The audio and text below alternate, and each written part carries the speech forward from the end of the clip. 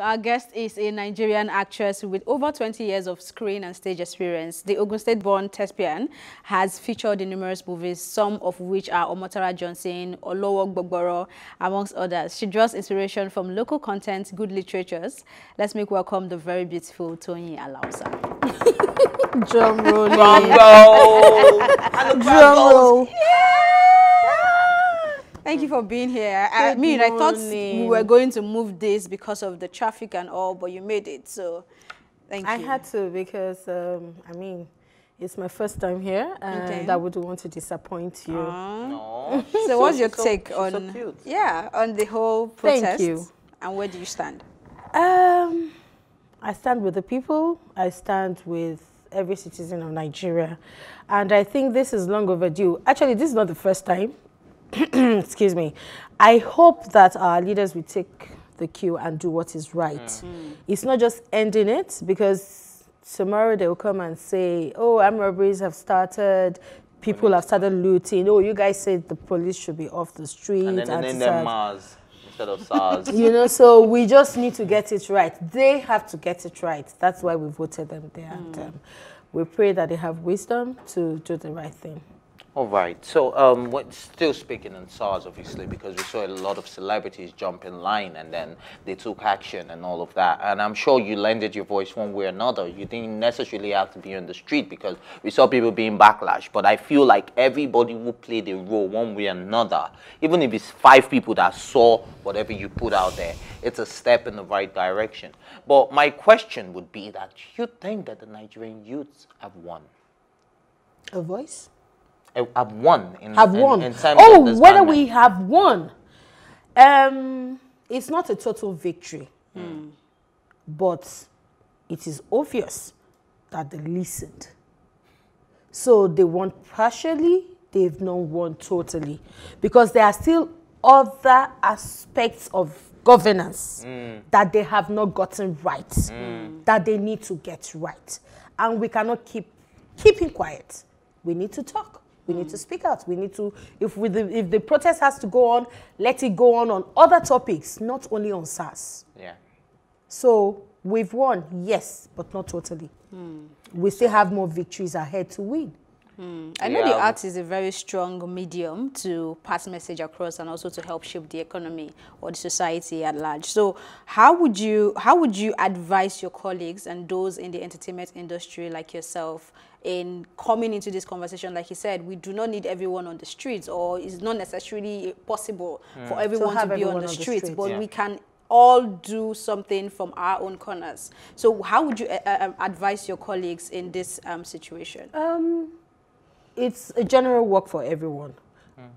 Buttressing what you said about everybody not being on ground, I would have loved to be on ground yesterday, 2 days ago, but I was on set working. But I made sure I was posting. Right. At every free time I had, I would post, I would go online, check what's happening, what was said, what has been achieved, you know, drop a comment or repost or something. It's part of it. Yeah. Without having to be on the ground. So back to your question, what I think we should start doing, like we do sometimes, is write stories based on these issues.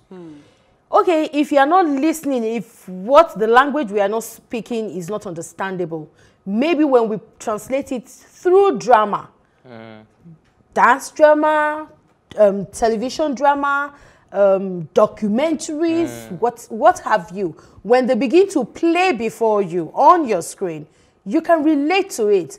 I mean, for example, there's a movie that just came out, and basically it was treating rape, no to drug abuse, ill activities that the youth go through. That was what the storyline was about. And if you watch the story, you will see how it was woven to explain what we don't want and how it should be. So I think when we start writing stories and doing dramas and shooting movies that speaks about these problems, maybe they would listen also.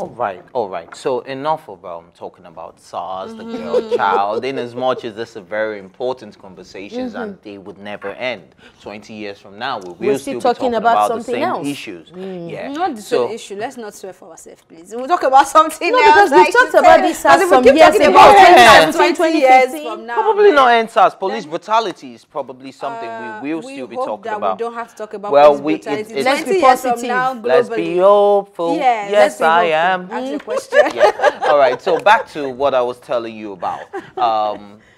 Let's focus on you now. Okay. You know, a lot of guys are watching and they're seeing this beautiful woman on the screen and they're like, wow, she's so cute. Who's that girl? They're probably singing in their mind. And they're trying to know, what's up with you? What have you been doing? And I saw a recent interview about you where you said dating younger men is not a problem. So I'd like to bring that into the picture. So in case anybody is out there that wants to shoot their shot and they are younger, please advise them on how to go about the shooting of the shots.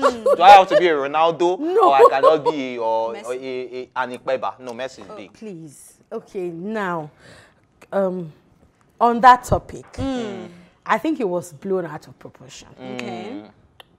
We all know that you can catch the love bug somehow from quarters you don't even expect, because love is a natural thing that you don't plan it. But I'm planning to.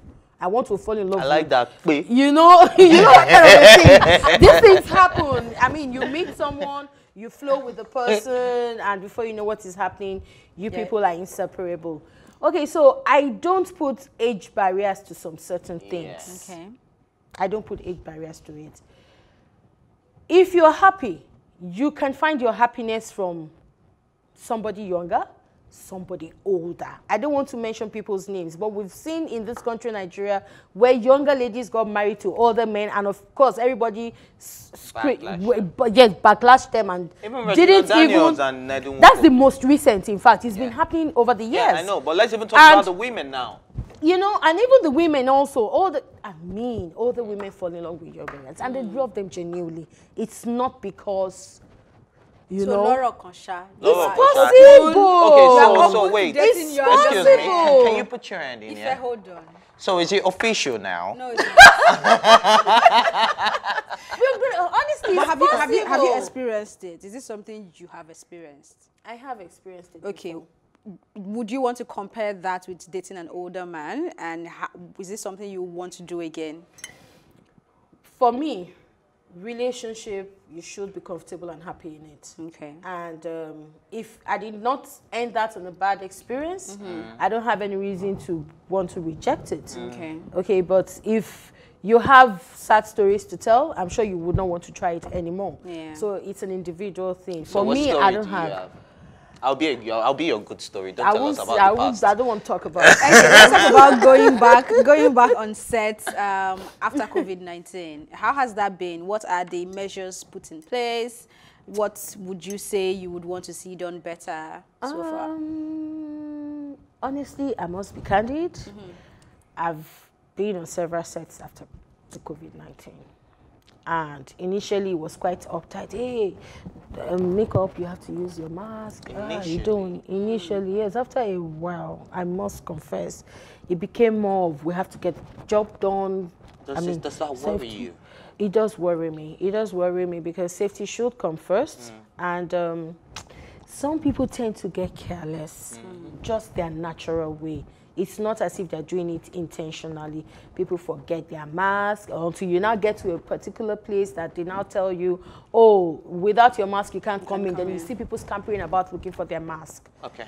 So I know we're running out of time, and I'm still talking about this profession. We see a lot of celebrities now who have had international trips, and we know that these are like one of the most easy, the easiest way to contact coronavirus, and they're going on international trips, and they're back and they're mingling. I'll give you a typical example. Cesar Millie released over the weekend that he now has coronavirus, and anybody who has been in contact with him in the last 14 days should go do a checkup. Now, how do you feel about that? That the fact that celebrities are still going out there and they're still being health risk to a lot of you guys?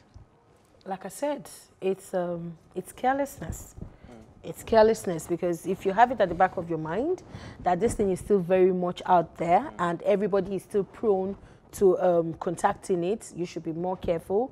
Some of us also had plans to travel, but right now it's at the back burner because you know that UK, US, and where have you are not safe. And how much prevention can we really have? How much care can we really take? You know, going to these places and coming back safely. Answering that question, if I may ask you personally, what are the measures that you are putting in place personally? Because even if the movie industry or the music industry is not putting these measures in place, what are you doing The basic personally? ones, first off, I came in here with my mask on and I have my sanitizer in my bag that I use at every opportunity. I make sure I wash my hands at every opportunity, and I try not to get too close to people talking directly. So a celebrity you haven't seen in 6 months and she can't, yes, she's trying to hug, what would you do? You remember COVID? Well, I do this, it doesn't work, I hug. I mustn't lie, we still hug. Okay, so is that something you're working on, you want to share with us before we go? For now, I have series of jobs to do. A lot of jobs are on the pipeline for me, and I thank God for that, for the grace. I can't do any of my own personal projects for now because I have jobs lined up. I mean, till December, it's quite tight. So that's good business. Well, thank God. And thanks to my fans. Money. So, but next year, I'm starting off tight from my own projects. Okay. Everything I had down this year that I couldn't achieve, I'm delving into it with my team. I hope 2021 doesn't surprise us. Because no. 2020 was a shocking, rude, shocking surprise. Okay, so. thank you so And then look forward much. to, you didn't tell them about our union. Come on. Okay, and that's how we wrap up this episode of Tea Time. It's been an amazing conversation. Thank you so much also to all our guests, from Chidi to William and Ayo, who spoke on the girl child. Thank you. And of course, thank you as well goes to my co-anchors, Ife Oluwashonke and Ife Omai, who had to step down, and our guests sitting right here. Thank you for being here. Thank you very much.